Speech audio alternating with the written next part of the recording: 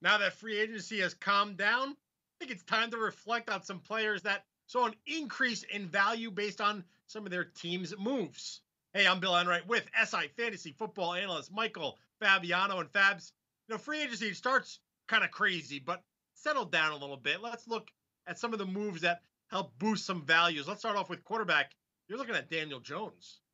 Daniel Jones, and I'm not afraid to say it, was one of my sleepers from last season. Unfortunately, statistically, he ended up being more of a hibernation case. But look what the Giants have done, right? You bring in Kenny Galladay, you bring in Kyle Rudolph, you've already got Sterling Shepard, you've got Darius Slayton, you've got Saquon Barkley in the backfield. They've got to shore up the offensive line, Bill, but the Giants have put Daniel Jones in a position to succeed. And I know many times in the past, I've been one season too soon on predicting a breakout. Maybe that's the case with Daniel Jones. All right, let's move over to running back. Kenyon Drake signed with the Raiders. That leaves Chase Edmonds as the sole man in the Arizona backfield. What do you make of Edmonds' value this year?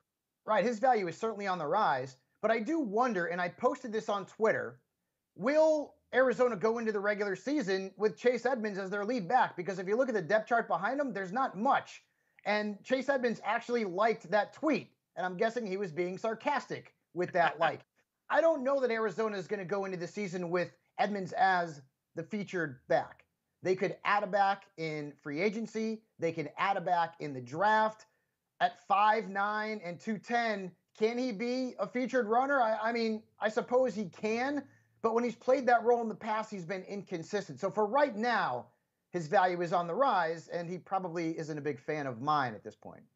Yeah, Twitter needs a sarcasm button. I'm gonna have to. That's true. I'm gonna have to talk to Uncle Jack about that one. Let's move over to wide receiver. John Rossi signed with the Giants, and AJ Green, he went and joined Chase Edmonds in Arizona. So, what do you make of T. Higgins, the second-year playmaker for Cincinnati? And you forget, Kenny Galladay had an offer from the Bengals, which ultimately he turned down to go to the Giants. So I was real thrilled about that because I love T. Higgins. Last year, he had about a 19% target share. With A.J. Green gone, that's 104 targets available in the passing game. Joe Burrow will be back. So unless Cincinnati gets crazy and drafts a high-impact wide receiver, well, Higgins looks like they're number one with Tyler Boyd as the two. Higgins could be a massive breakout candidate next season. Let's go to tight ends. Fantasy football managers know it's always a struggle to find one that can put up consistent stats. Let's talk about Irv Smith Jr. with the Minnesota Vikings. With the release of Kyle Rudolph, and ultimately he went to Big Blue in New York, Irv Smith's now the guy in Minnesota. And he showed flashes of breaking out last year. He had 3 touchdowns, 51.3 fantasy points over his final 4 games. So with Rudolph gone, and Rudolph only garnered about an 8% target share, but you take what you can get, right, Bill? I feel like Irv Smith Jr. has a shot to be a number 1 tight end next season, assuming Minnesota doesn't make any further moves at the position. Irv Smith Jr. certainly flashed a lot of potential when Rudolph was out.